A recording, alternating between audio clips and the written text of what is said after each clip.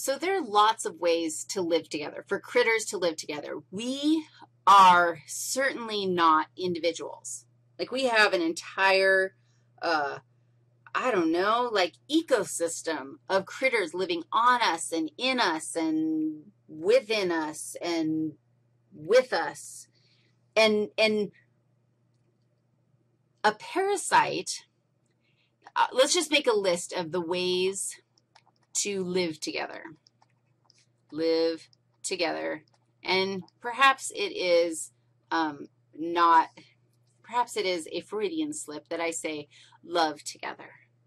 Because we can have parasitism, and that's good for one party and bad for another party. We can have mutualism. I got to make my list because in a mutualistic partnership, dude, that's good for both parties. And then you have commensalism. And in this case, commensalism is good for one party and whatever for the other party. It doesn't hurt the other party, but it doesn't really help the other party. So these are ways that critters can live together. Now, we're going to focus in on the parasites because the parasites are bad for one party, but they're really good for the other party. So let's look at our walkway. This guy is a little barnacle, and this barnacle infects crabs. It infects male crabs and female crabs, and it goes into the crab, and it produces a little crabby egg sac. It looks just like the crab's own egg sac, and it takes over the crab's brain so that the crab thinks that it made its own egg sac. The little barnacle goes in and says, hey, look at that cool egg sac you made. You're so awesome. You're such a good mom taking care of that egg sac so well. And the crab is like, oh, yeah, look at me taking care of my eggs because I'm such a good mom. Even if it's a boy, it will take care of its eggs. And that little barnacle is like, dude, this is awesome. I totally have convinced this guy to take care of my babies. And that crab has had its brain taken over by the barnacle, and the crab uses all of its own energy to take care of the baby barnacles and then hatch the baby barnacles, and bye-bye, babies, come back and visit me when you have time to visit your old mom because I took care of you. And the baby barnacles are like, dude, sucker, that was awesome. And the mama barnacle is thinking, man, let's do that again. That worked great.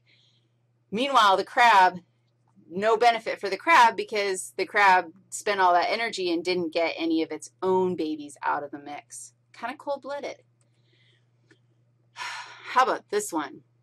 Okay, this is a parasitic fungus. I actually found one of these, I think, on one of the CR windows in a lecture hall. I took a picture of it because I was so excited. Okay, so this fungus infects a fly. And the fungus grows into the fly's brain and takes over the fly brain. Now, just think about that. Just think about that alone. Here comes a fungus, and it gets into your brain, and it takes over your brain. And it makes the brain say to the fly, I feel like climbing to a really high place at dusk and hanging from the really high place by my proboscis. What? Like its little sucker thing. And so it does. It has this parasite that makes it go climb up into like a tree and hang by a branch from its proboscis at dusk when the sun is going down. And then you know what the parasite has it do? Explode. What? Are you serious? This is what it looks like. It explodes. And there are fungal spores that get spread. It explodes. So look at all those spores.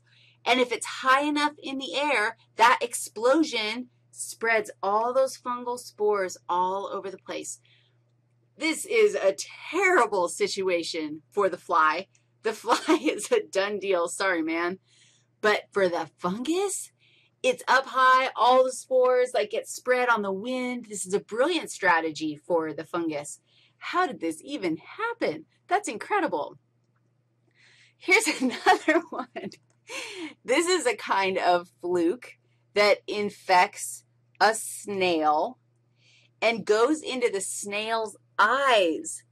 And part of this fluke's life cycle has to take place. Part of it's in the snail, but part of it is in a bird. And so this fluke infects a snail and makes its eyes like be huge. These are normal snail eyes. Nice, subtle, you know, nothing too gaudy. Snails are pretty like shy about their fashion statements. This one has been infected by flukes, and it has like holy like bullseye eyeballs, really. And who can see those really well? The bird. So the bird is like, oh, look I see a snail. I totally am going to eat that one. Having no idea that it just ate a whole herd of parasites inside this snail. Seriously? Awesome. Now this thing looks rather boring. This is actually another fluke, but listen to this story. This is unbelievable. Okay, so this guy, that is a little fluke that infects a cow, and the cow poops out fluke eggs into its poop. And then along comes a snail that eats the eggs in the cow poop because, you know, there are eggs in cow poop that the snail's like, it's on the grass and I'm eating it and there's some eggs and poop around. So it eats the eggs and it now has the fluke eggs inside of it. And then the eggs hatch and the eggs produce these little wormy things. They, like the babies come out and they're these little wormy things and they're irritating. And so the snail makes these slime balls to like get rid of like, ew, I'm itchy, I don't know why. And so it makes these slime balls to scrape off these little baby flukes, which it then scrapes them off onto the grass. And so now here's this lovely little slime ball, but it's filled with baby flukes. You got to be kidding me. An ant comes along and eats the slime ball. It's like, dude, this is awesome. The ant takes over the fluke takes over the ant brain. The ant goes and clips itself to the top of a piece of grass. And who eats it? A cow. And now the fluke is inside the cow where it lays its eggs. They get dumped out in the cow doo-doo, and the whole thing happens again. I mean, seriously? That is absolutely phenomenal. How about this one? Oh my gosh, and this is nothing. Like, these are just a few of my favorite parasites. This guy is a crustacean that lives in the ocean that infects fish. And it gets, the fish is like, ooh, that looks like a tasty little crustacean. And like eats the crustacean. I mean, that thing looks like it would be tasty fish food. But then that thing is like a psychopath critter.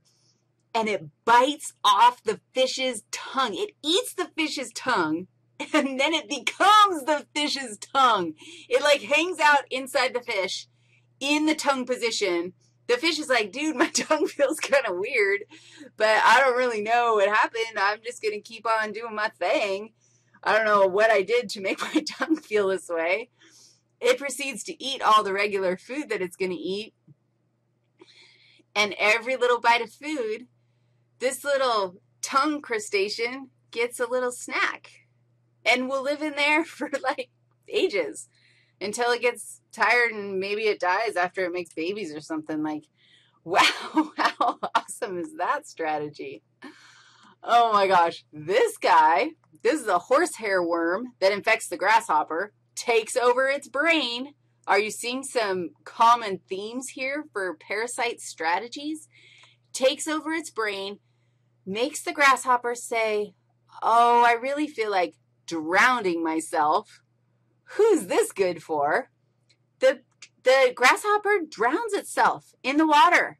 And when it dies in the water, that horsehair worm lets its eggs out in the water, and then the next stage of its life cycle can take place. But it takes over the brain and causes the the grasshopper to do this really like self-destructive thing. I mean, really. And then I don't really know what this thing does. All I know is that it lives in the anal cavity of a sea cucumber. Okay, I mean, I guess it's safe in there. And I suppose, you know, poop has a lot of energy in it. So I suppose that could be advantageous to just hang out there and, you know, get snacks passing by you often. I don't know. Parasites. Like, you could do an entire class just on parasite strategies. That is awesome. All right, my friends. Never mind.